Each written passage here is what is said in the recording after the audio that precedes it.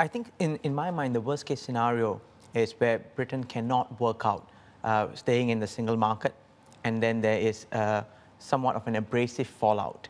And so trade comes to a bit of a standstill, but most importantly, because of the confidence issue, investments come to a grinding halt.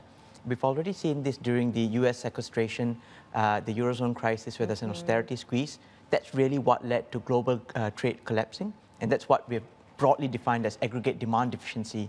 So we can't afford another leg down, and that's probably what would hit Asia the worst. So it sounds like you're saying the same kind of thing that our last guest was saying. In essence, they have to clarify exactly what they want. What does this mean for Asia? You're talking about investments being held up.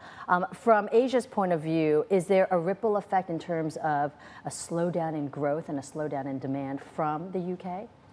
Unfortunately, it's quite difficult to sidestep that. I mean, firstly, we've got the first order effect. That's to say investments coming from the UK and the Eurozone. Not very large, but that first order effect will slow down to begin with.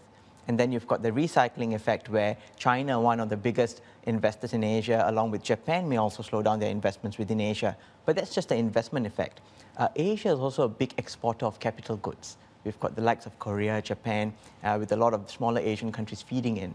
So once demand for capital goods fall because of investments, be it in Eurozone or in Asia or in the UK, that has got a cascading effect on Asian exporters, manufacturers who are already under stress.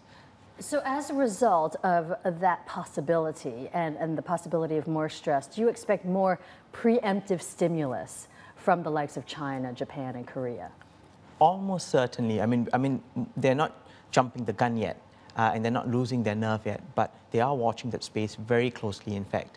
So the near-term effect may perversely be that Asia rallies, particularly if the G4 economy starts stimulating, quite vigorously.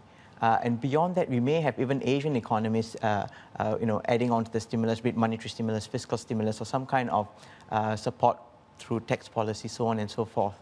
So that could be the initial impact, but really the unwinding and seeing how trade pans out will take at least 2 years, as you mentioned earlier, Article 50 being triggered. Yeah, well, that being extended to 2 years, I mean, which country is best positioned to try to take advantage of the situation and try to take advantage of any incoming stimulus? I mean, that's really a good question, because one of the things about the 2 years is it gives time to acclimatize. So it lowers or mitigates the possibility of an abrupt shock for the global economy until the details are sorted. But the economies in a stronger position would be the likes of, say, China, Korea, where they could get some of the substitution trade effects. That's to say, whatever went from, for example, from Germany to the UK and vice versa, they could plug into that trade. So if that was to whittle down between these two, Eurozone and UK, they could capitalize a bit on that, but that's highly contingent on no abrupt effects shrinking the entire pie. So while we're talking about substitution, we also want to keep in mind aggregate demand not shrinking either.